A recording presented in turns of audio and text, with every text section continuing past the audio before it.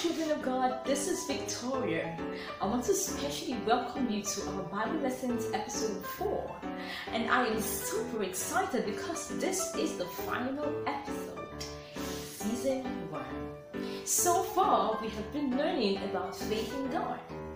Let us see what we have learned.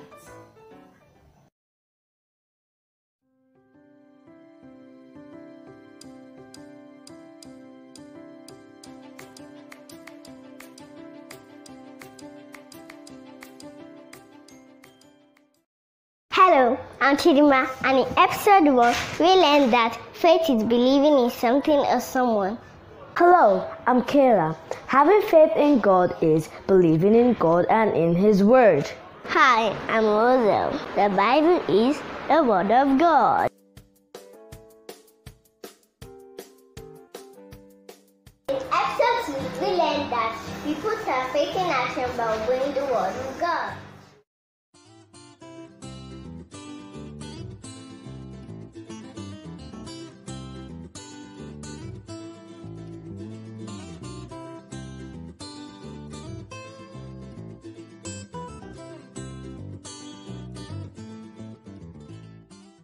Welcome back.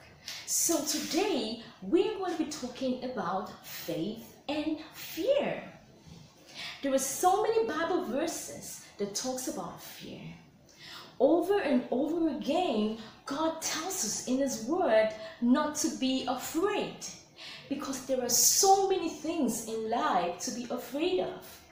God does not want us to be afraid. He wants us to have faith in Him. He wants us to believe in Him because He is able to save and protect us. So, what do we do when we are afraid? The biggest fears for children are the fear of the dark, fear of being alone, fear of scary monsters, fear of failure, and so on. No matter what the fear may be, whenever we are afraid, we should ask God for help. We should call upon Him because He is able to save us. So many times, the things that we are afraid of are really nothing. And the Bible tells us in 2 Timothy chapter 1 as verse 7 that God has not given us the spirit of fear, but of power and of love and of a sound mind. And in Joshua chapter 1 and verse 9, it says, "Remember that I commanded you to be strong and brave. So don't be afraid. The Lord your God will be with you wherever you go." So know that God is always with those who have faith in Him. So if you have faith in God, God is always with you and He will always protect you. Children of God, I am so very sure that you have learned one or two things about faith in God. And as we round up the season, let us pray. Father, I thank you for your word.